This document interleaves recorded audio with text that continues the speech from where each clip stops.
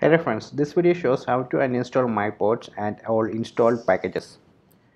So first let me check all packages which I installed using MacPorts. You can run ports installed. So this command will show the packages which I installed using MacPorts. You can see these many packages. So let me check the version of port which I am using, port hyphen version. So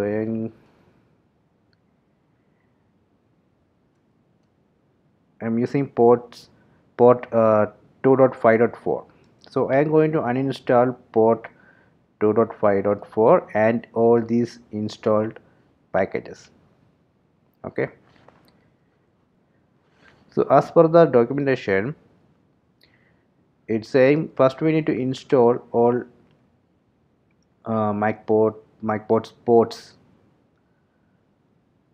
For that we need to run this command. So this command will uninstall all ports which I installed. Let me copy this command.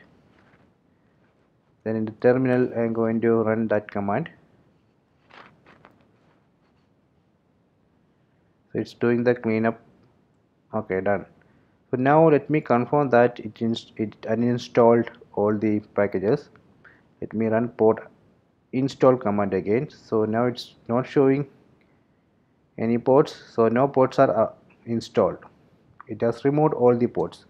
So now I can remove the port mic ports. Okay, so let me go back to the documentation. So it's saying I need to run this command.